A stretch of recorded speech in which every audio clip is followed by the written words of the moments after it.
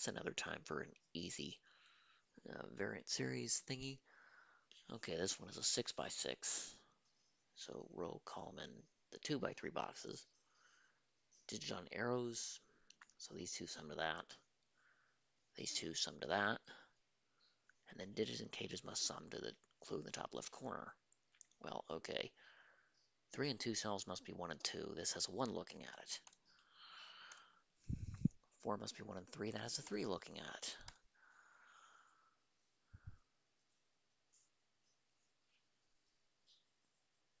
Well, those are 4, 5, 6 in some order.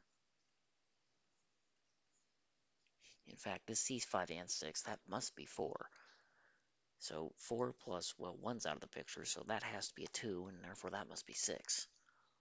Although we could have gotten this was a 6 the harder way by saying it couldn't be 3 because 3 is 1 plus 2, and the 1's already used. It couldn't be 4. It's already given. 5, it's already given, and therefore that must be a 6. So this cell's a 3, and column 6 is done. 4 and 6 and 5, and box 2 is done, and that's a 6, which fills out row 1. Okay, these are 1, no, 3, 4, 5. That must be 4, because neither of those can be.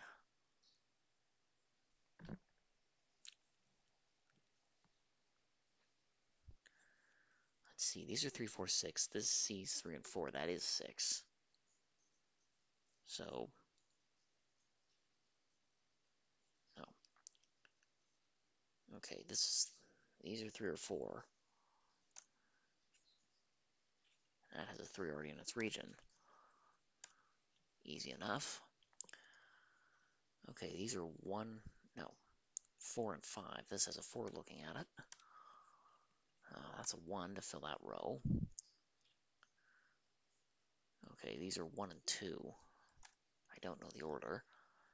2, 5, and 6. That's not 6, that's not 5.